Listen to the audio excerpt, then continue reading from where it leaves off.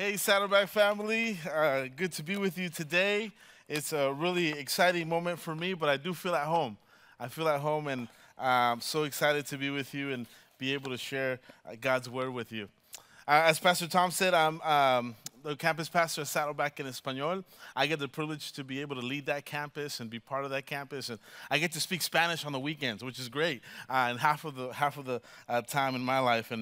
Um, and so we love what's happening at our campus, and thank you for praying for us. Thank you for praying for all the campuses across Southern California and our international campuses as we gather. I love the fact that we're a family. And so I'm going to just say a quick hello to my campus, my Español campus. Así que familia, gracias, los extraño mucho. Gracias por estar conectados, los amo mucho, los extraño. Nos vemos la próxima semana. Y a todos los latinos en Saddleback Church, esta es tu casa. Nosotros somos una iglesia, somos una familia. And basically what I said is that we're not just a church, we're a church family. And so I get to do that every weekend, and so so great to be with you.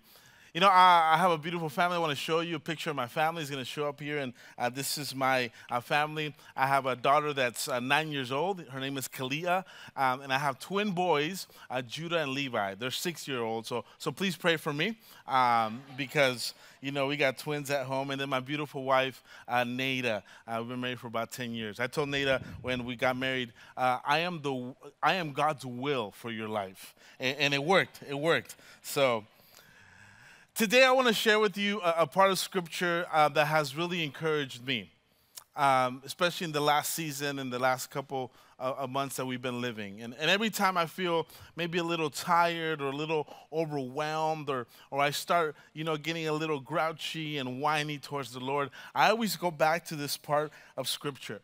And we're going to read it today, and I'm going to encourage you to take out your message notes. As you came in, they give you a bulletin, and your message notes are right in there. And it's a story, it's a part of Scripture that combines compassion, action, and a great miracle. It's a story about 5 loaves of bread and 2 fish. And you find this story in all the Gospels. You find it in Mark, in Matthew, in Luke, and in John. And so it's a very, very precious story, probably one of my favorites. And so I'm going to ask you to take out your notes with you, and we're going to talk about this moment in Scripture with 5 loaves of bread and 2 fish, and what Jesus does with that, this great miracle. And so it's out of Matthew chapter 14. I'm going to read it to you, verses 13 to 20. You can follow me there with your message notes. And it says this: When Jesus heard what had happened, he withdrew by boat privately to a solitary place. Hearing of this, the crowds followed him on foot from the towns. When Jesus landed and saw the large crowd, he had compassion on them, and he healed their sick. Verse 15 says, as evening approached, the disciples came to him and said, "This is a remote place, and it's already getting late. Send the crowds away so they can go to the villages and buy themselves some food." Jesus replied, "They do not need to go away. You give them something to eat." In verse 17, "We have here only 5 loaves of bread and 2 fish," they answered. "Bring them here," he said. And he directed the people to sit down on the grass, taking the 5 loaves of bread and the 2 fish, and looking up to heaven, he gave thanks and broke the loaves. Then he gave them to the disciples, and the disciples gave them to the people, and they all ate and were satisfied. What a moment in Scripture. And if you can turn that paper around, we're going to look at some points there. We're going to camp on that Scripture today, and we're going to fill out some points here. But you know what I find interesting is that Jesus, in this part of Scripture, we see the compassion that Jesus had for people. If you read a little bit before these verses, you find that Jesus just got the bad news that one of his best friends, John the Baptist, just got murdered, and he's trying to process this. He's in this moment of pain, and it's possibly why he's trying to get away, and he's trying to look for a secluded place. But as he's trying to find a place to kind of process this and figure out what's going on, people follow him, and they're hungry. And I find it really interesting that Jesus was fulfilling people's needs when he himself was in need. When he's processing something so dramatic and hurtful, he's fulfilling people's needs while he himself is in need. It's like Jesus telling us exactly what compassion is. It caused him to take action. And so I love that, and that's where this story starts. Jesus fulfilling people's needs even when he was in need. Let me ask you this question. Have you ever asked a question hoping to get the right answer, hoping for a specific answer back? Like you just asked a question, but you already know what the response is. And you're just asking, you're just hoping, yeah, that's going to be the answer. This is kind of what's happening here. The disciples are telling Jesus, the people are hungry. The people are hungry. Can you please send them away? And the disciples are hoping that Jesus, or expecting that Jesus would say, yes, of course they're hungry. Send them out. That's what the disciples were expecting that Jesus would respond. But I love the way Jesus responds. And I'm sure they were shocked by what he said. And he said this, they don't need to go anywhere. You give them something to eat. And it's interesting to me that the disciples had compassion. Just like Jesus, he had compassion for people. The disciples also had compassion for them. But their compassion wasn't accompanied with action. For them, compassion in that moment was just a feeling. It was just, I feel bad for them. I'm compassionate for them. But it didn't take them beyond that. And so they said, send them away. Jesus says, no, you feed them. So the disciples, what they did is they really looked around and they saw there is a lot of people here. And they said there's about, the Bible says about 10,000 men, but if you put it all together, families, about 10 to 15,000 people. The Bible says 5,000 men, but about 10, 15,000 people. About kind of what it feels to me right now. I'm like, whoa, it's a lot of people. And so what they're saying is, Lord, the need is way too big. The need is too big. There's too many people. We don't have what it takes to fulfill the need. They had compassion, but they lacked faith. They had compassion for the people, but they lacked the faith. See, the disciples, what they were lacking really was imagination. They had compassion, but they lacked imagination. They were just with Jesus who turned water into wine. And they loved people. They saw the need of the people, but they lacked imagination. I love this verse in Ephesians chapter 3, verse 20 that says, now to him who is able to do immeasurably more than all we can ask or imagine. And so what the disciples needed to be, they needed to be people of compassion, with great compassion, but also people with great faith, great imagination. And sometimes when we see people's needs or the needs in front of us, we need to have great compassion, but we also have to have great imagination. See, the disciples needed to be dreamers for a moment. They needed to be people that say there's a big need, but what could happen if Jesus is involved? They needed to be dreamers for a second. They needed to think outside of the box. And what I've learned in my walk of faith, this is what I've seen, is that when faith and compassion meet, great things happen.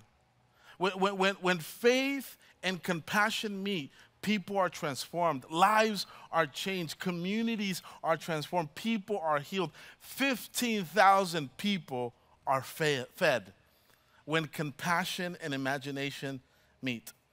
And I always constantly remind myself when I look at this part of Scripture, Will, you need to be a pastor or a person with great compassion, but just the same, you gotta be a person with a great imagination.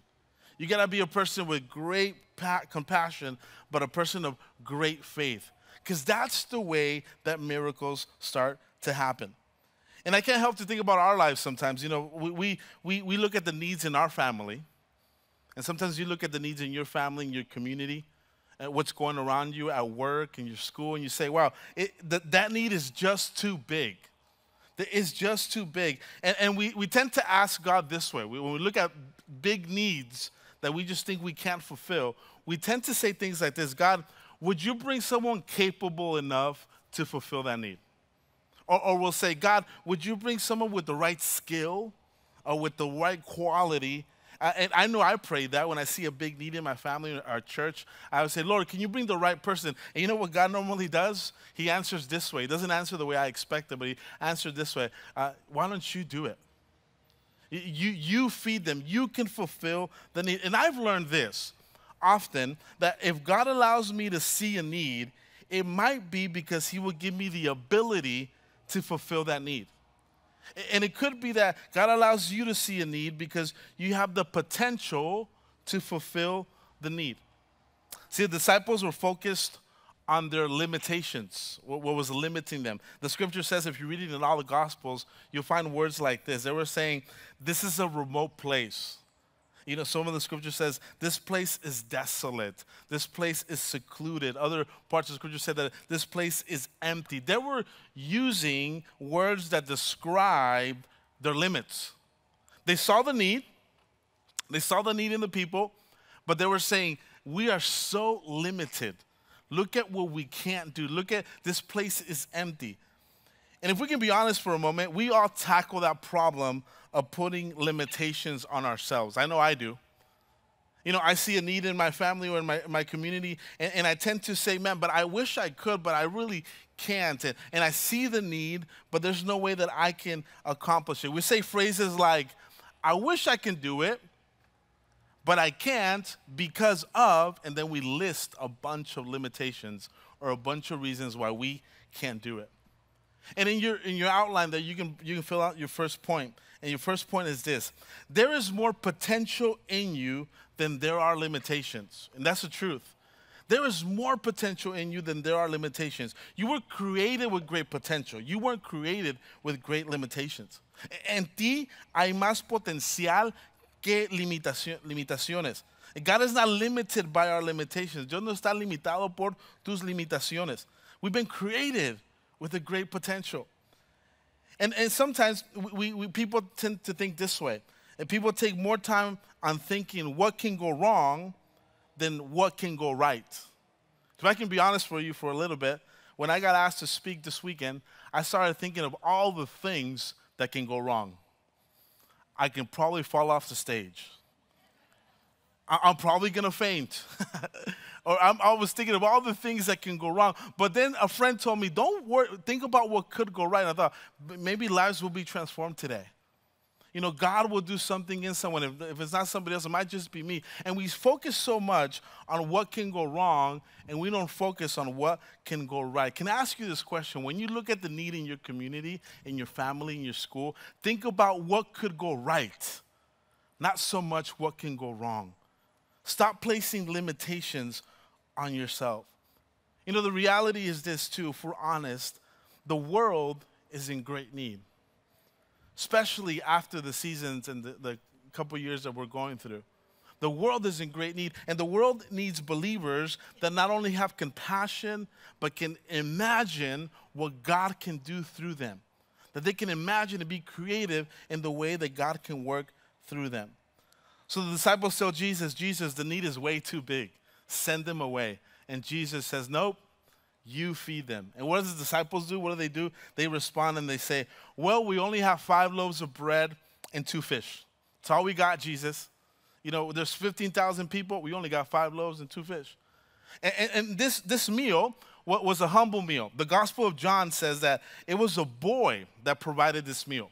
It was like the type of meal that a Jewish family would take when they would travel. It wasn't supposed to fulfill, a big need. It was just enough for you to travel.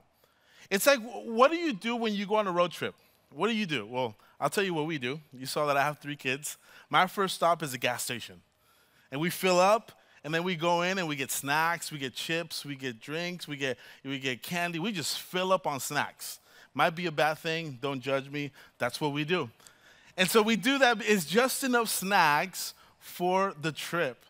You know, when I grew up, I was born in Guatemala, Central America, and I wasn't, my parents weren't that nice. And so our road trip food was mom waking up at 5 in the morning, getting some tortillas, putting some ham, lechuga, le ponía salsa, picante, y lo amarraba, and she made a breakfast burrito for us. I'm getting hungry now.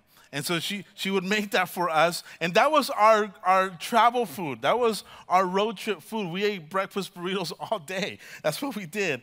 And you know, that's what this is. This is a meal that's not supposed to satisfy everybody. It's just enough for that family. So what do? They bring this humble meal, this 5 loaves of bread and 2 fish, and they give it to Jesus. And they place it on the hands of this boy gives it to Jesus, and the miracle happens. And everybody gets satisfied. And I don't know if you can imagine for me for a moment, but think about this. There's 15,000 people hungry, probably hangry, if you know what I mean by that. They're hungry, probably getting upset, and then this little boy comes and he gives it these 5 loaves and 2 fish to Jesus. And just imagine that picture. But somehow, in the hands of Jesus, this becomes enough. And it's really a picture of what Jesus does, and it's more of a picture of who Jesus is. It's an example for us of how we ought to bring our life to him. That even though it might not seem much, but if we place it in his hands, he will make much of it. And your next point is this. You can fill out in your message notes this. Our lack of resources in the hands of Jesus transforms into an abundance. And nuestra falta de recursos en las manos de Jesús se transforma en una abundancia. All of a sudden, it was placed in the hands of Jesus, and it was just more than enough. And every time compassion and faith and imagination meet, the miracles happen. And this is why I love this part of Scripture. I love it because we tend to put so much limitations on ourselves where God is saying, can you just believe in me? Can you just hope and can you just believe in the best and let me work and let me provide the miracle? We forget that God does not need resources. He creates them. And so God teaches us, and Jesus teaches us in this moment of what he can do when we're willing to offer ourselves. And so he does 3 things. And I love it. He does 3 things with this humble offering. That's why I love Scripture. I don't know when you read Scripture, I love it because as you dig into it, you find so much into it. And it's so descriptive of what Jesus does with this humble offering. I'm going to share it with you. And my hope is that as we look at this, we can, in the same way, offer our lives to him. What does he do with the humble offering? What does he do with the breakfast burrito? No, I'm sorry, the 5 loaves of bread and 2 fish. What does he do with that? He does this. Point number 1, he does. He gives thanks. Dio gracias. He was thankful. He gives thanks. Dio gracias. Verse 19 says, taking the 5 loaves and the 2 fish and looking up to heaven, he gave thanks. I love that. And I'm so glad that was that part of that scripture because he started by giving thanks. I don't know about you, but when I get to heaven, one of the things I want to ask Jesus is, what did you say in that prayer? What was in that prayer that just, man, made everything multiply? What was it? Well, I don't know exactly what it was, but scholars say that most likely Jesus would have prayed the blessing of the bread, the traditional prayer of blessing for the bread. And the prayer will go something like this. Baruch atah Adonai Eloheinu melech haolam hamotzi lechem min haaretz. That's what he prayed. That was in Spanish, by the way. Okay, that was in Spanish, but basically it's such a powerful prayer, and I love it. That's why I studied it and got really into it because this prayer was this. This is what the prayer was. It says, blessed are you, God, King of the universe, who brings forth bread from the earth. It's such a beautiful prayer. And Jesus, what he's saying is he's being thankful for the bread. It's a different type of prayer. He's thanking God for what's in his hands. He's thanking God for the bread that has been provided. And this is powerful. And we can take a moment to look at this context because there's 5,000 people that need to eat. And there's only 5 loaves of bread. And Jesus' prayer was not, God, can you provide more? His prayer was not, Lord, we need more bread. No, his prayer was, God, thank you for the bread that you provided. And it's such a powerful teaching. And that word bless, when he blessed the bread, it really can be translated as praising God for the bread. So if you can just imagine for a moment, Jesus is grabbing this bread and he's looking up to heaven. There's 15,000 people that are hungry. And the first words that come out of his mouth are, thank you. Thank you for this bread. There's a huge need. people are probably screaming. I don't know what, if they were my kids, I mean, there'd be some kids crying for food. But they're saying, but the first words that he says is, thank you. And I love that. And it teaches us a huge lesson here, that before we ask, we must be thankful. Before we look at what we need or start asking about our needs, we gotta thank God for what he's already provided. And if we can get it a little bit more personal, if we look at the life that we've lived in the last couple of years, I know we've lost much. I know it's been difficult, but if we can start by thanking God, I can assure you it will make a big difference. And he starts saying, thank you.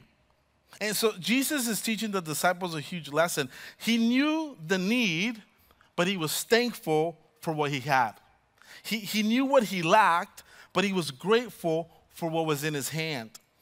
And I don't know about you, but if I was Jesus and I saw 15,000 people that are hungry, and I only got 5 pieces of bread and a fish, my prayer would have been like this. It would have been, Lord, you need to help me out. There's 15,000 people that are in need right now, that are probably crying, fighting, they're hungry. And I got some friends, some disciples that are trying to leave me. So Lord, would you please give me more bread?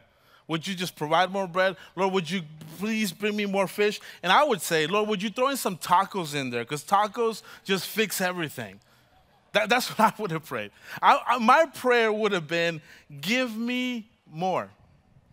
Right? There's a great need. People need to eat. And my prayer would have been, Lord, can you provide more? Can you give me more? But Jesus didn't ask for more. He simply gave thanks. And I love that.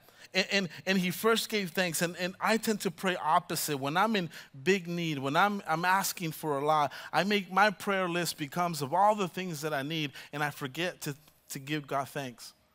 And so it's a huge lesson that teaches us, that Jesus teaches us here. He flips everything. He knew that although the need was big, God was bigger. He knew that his resources were small, but God would provide. You know, when I go back to this part of Scripture, and I remember journaling in this part of Scripture, I remember I was in a season of great need. There's a lot of things I was asking God to do in my life. And I remember writing, because I needed a miracle in my life, I remember writing in my journal, Will, if you need a miracle, start by giving thanks. If you need God, if you need God to work in your life, start by giving thanks. And that's where it starts. And Jesus started by giving thanks. The first step to provision is being thankful. And we need to stop focusing on what we need and what we're lacking and start for a moment, start thanking God for what we have. Jesus, in the midst of this great need, says thanks. You know, your point there that you can fill out is this. One of the greatest realizations you can have about your life is the realization that you are blessed. One of the greatest realities is the fact that you know that you are blessed. Uno de los más importantes descubrimientos que puedes hacer en tu vida es darte cuenta que eres bendecido. Blessed, bendecido. You are blessed, eres bendecido. And if we look at our life for a moment, yes, we've gone through very difficult moments in the last 1.5 to 2 years. And I'm not neglecting or diminishing the fact that it's been a painful season. But what I am saying is that even in the midst of all the things that we need, we got to start by giving God thanks. And if I can go a little bit more personal to you, church family, for those that call Saddleback Church your home, and for those that you've given your life over to Jesus, it's been a difficult year, but if you have placed your faith in Jesus, let me tell you, you have it all. There might be things that you're lacking. There might be things that are painful, but if your life is in the hands of Jesus, you have enough. And so Proverbs says this, Proverbs 8:35 says, for those who find me find life and receive favor from the Lord. That's such an important reminder for me as a dad, as a husband, as a pastor. When I see that there's much need, I need to remember, you know, my faith is in Jesus and I have enough. And that's why I can be thankful. And that's why I start with thankfulness. And so Jesus does this, and he gets the bread and he prays and he thanks God. He blesses the bread. The second thing he does, the Bible says, is that he broke the bread. Partió el pan. He grabs the bread, he blesses it, and he broke the bread. Partió el pan. And this tradition, with the way that they would share a meal, is that they would break the bread and they would share it with one another.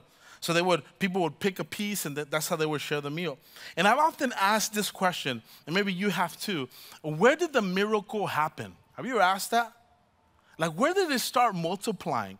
And I tried to look it up, and I don't know where it is, but I do know that as soon as Jesus blessed it and he broke it, it multiplied. I don't know where exactly it happened, but the brokenness brought forth fruit. The fact that it was blessed and that it was broken, the bread was multiplied. It was this mix of blessing and brokenness that the miracle happened, that was needed came to be, that the fulfillment occurred. It was the blessing and the brokenness that was like the recipe for this miracle to happen. And, knowing that we're blessed feels so good. Saying that, man, I got a purpose for my life. Jesus is on my side. I'm a blessed person, feels so good. But when we get to the part of brokenness, that's why we don't like it so much.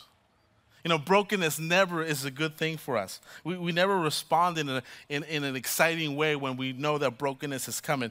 Breaking never is good. It's never a good thing, at least in my home. When things break, I told you I have kids, right? When things break, it's never a good thing. My first thought goes, when I hear something breaking around my house, is, okay, how much is it going to cost, and who's going to get in trouble? That's what I think.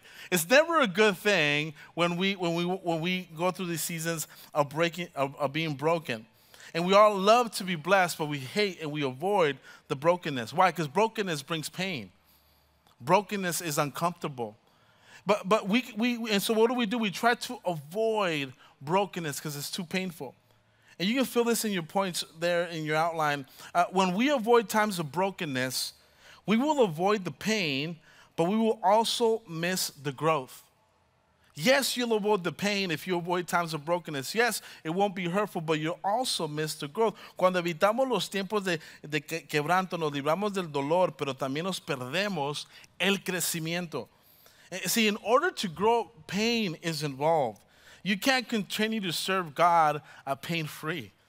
You can serve him until a certain moment where it gets too difficult, and I'm not going to go any further than that, just until it gets painful. No, and so what have I done? And I'm going to maybe share out of my heart. When it gets too painful, I embrace the moments of brokenness.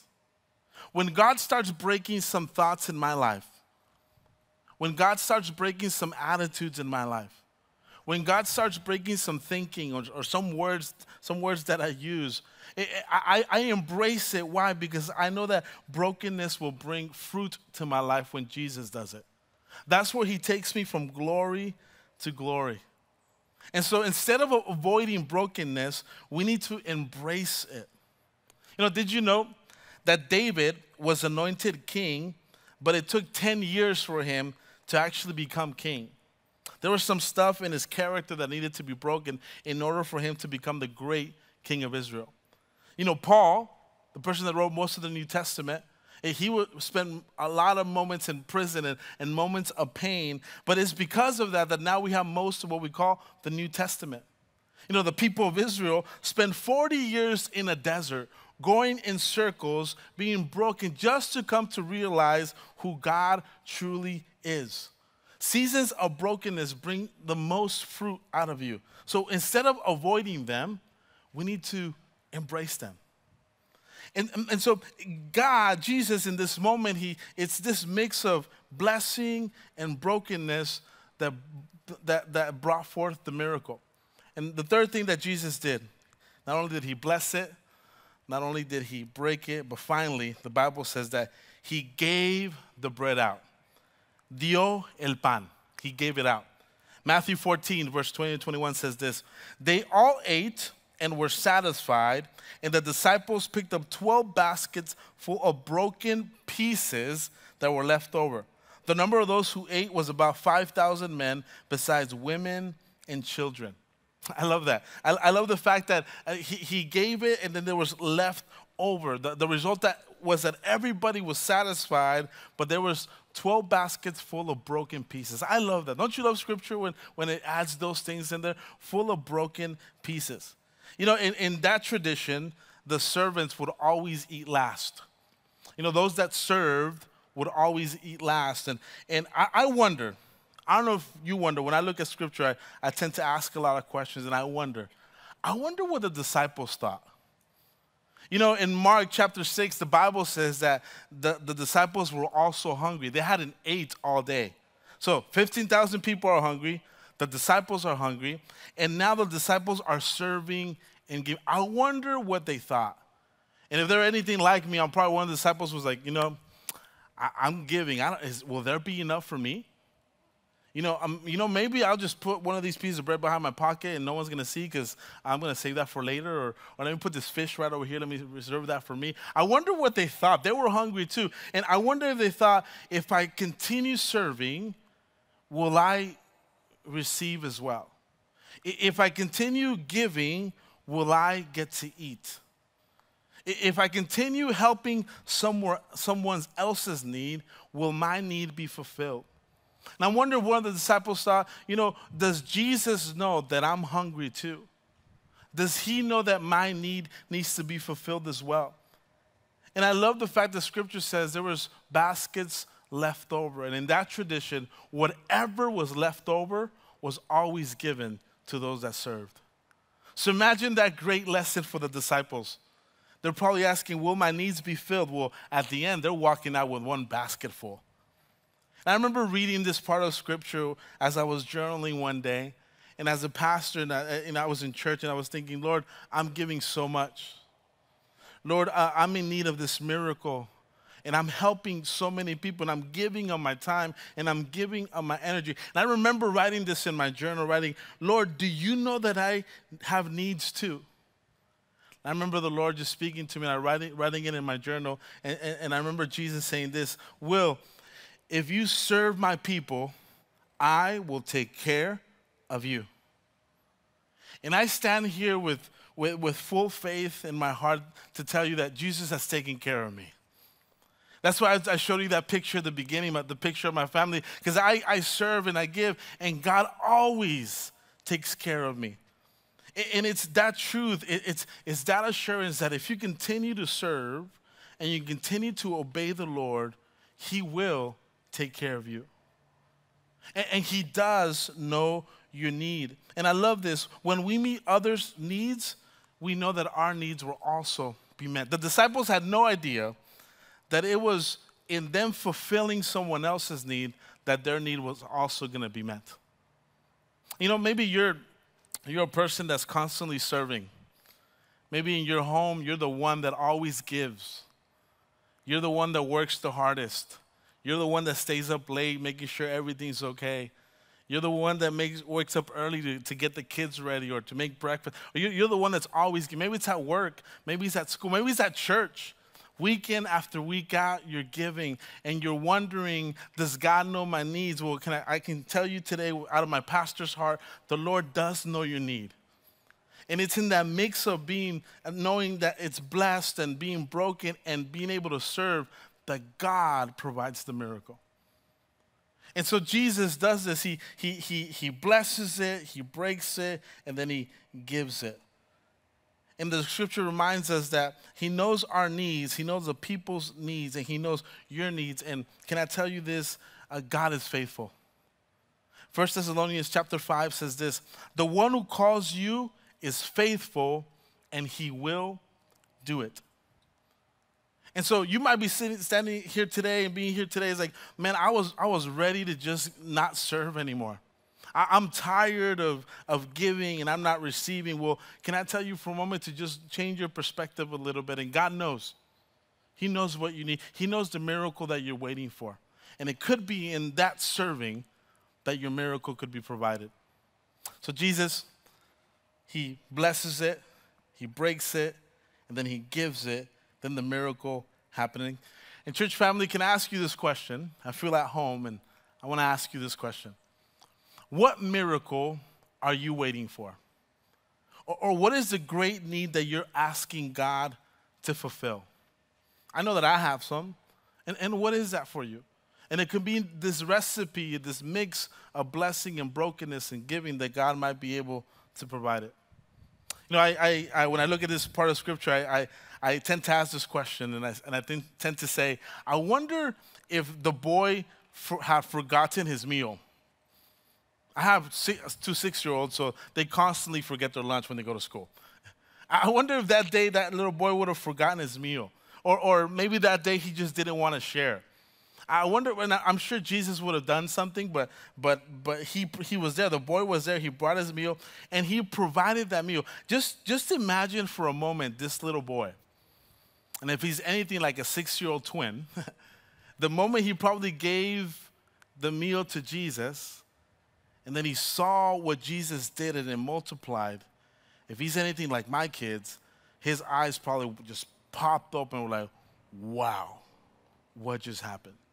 And it's a great example for us of like when we give what we have to Jesus, he will make much of it. Maybe today your response to this message is this: I want Jesus to use me.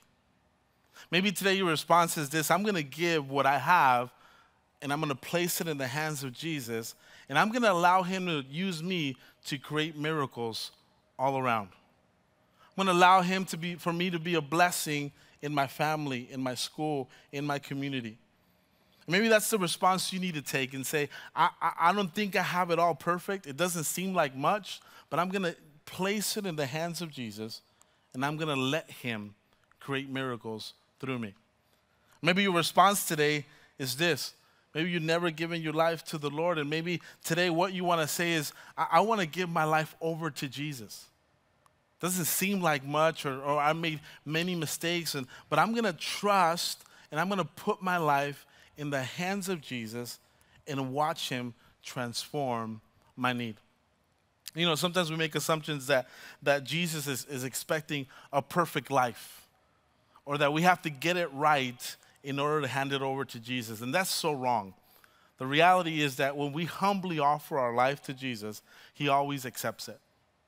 You know, during the pandemic, my boys, Judah and Levi, they started doodling and drawing so much during the pandemic. They still do. I have like stacks of paper of their drawings. I'm probably going to give some out today as you walk out. I don't know what to do with them. You know, there's so many drawings. I don't know what to do. And so I'm trying to throw them away, but they don't let me. But, you know, they started drawing. And I remember the first couple of drawings, my sons would come and say, Daddy, I'm going to draw something for you. I'm like, okay, son, go ahead. And he'd come back 30 minutes later, and he'd say, hey, look, I drew a picture of Spider-Man. And I would look at that picture, and I'd be like, in my mind, I'm like, no, it's not. That looks nothing like Spider-Man. Okay. But I wouldn't say that, of course, because I'm a good dad. I wouldn't say that. But I would look at him and be like, wow, that looks nothing like Spider-Man. But what I would tell him, I would say, that is the best Spider-Man I've ever seen. And I would gladly accept it. Then I would take that piece of paper and I'd sit with them and I'd make it a little bit better. And, you know, as the year has gone by, they've gotten better. And Spider-Man is looking a little bit more like Spider-Man, sort of, not really. But every time they bring it to me, I say, wow, that is the best Spider-Man I've ever seen. And I feel like Jesus is the same way. He's never asking us for a perfect picture. He's never asking for the perfect offering. All he's asking us to do is to be able to trust him with our life.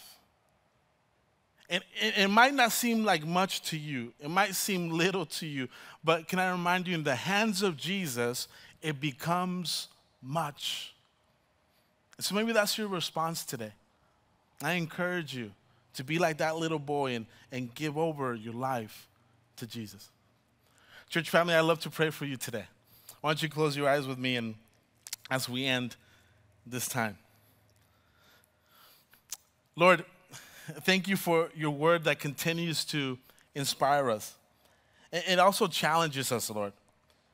And Lord, all of us here in our church, in this congregation, here at Saddleback, Lord, we all have different needs.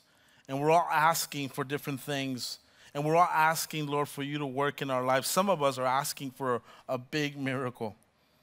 And Lord, I would hope, and my prayer is that first we start by thanking you.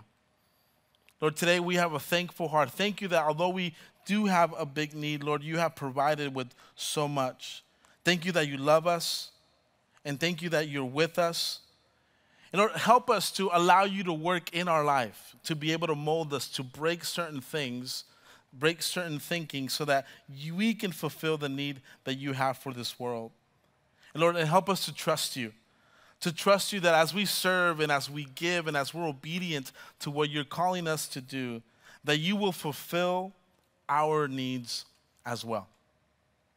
You know, if you've never given your life to Jesus and you want to do that today, I encourage you to pray this with your eyes closed and with a big open heart. You can say this within you. You can say, Jesus, I need you. There is a big need in my life, and today I want to give my life over to you just as the boy gave his offering to you. I want to trust you. And Jesus, thank you for dying on the cross for my sins and giving me a new life. And today I decide to follow you, and I declare that you are my Lord and Savior, and I belong to you. Lord, as a pastor of this church, Lord, I pray for our church, for Saddleback Church. Thank you for blessing us with this church. And I pray that in this season you would start molding us into the church that you want us to be. And that we continue to serve our community, and that you continue to use us to fulfill the needs of this world. Lord, thank you. And we pray this in Jesus' name. Amen and amen. Why don't we give a hand to those that made that decision today, and so great for you.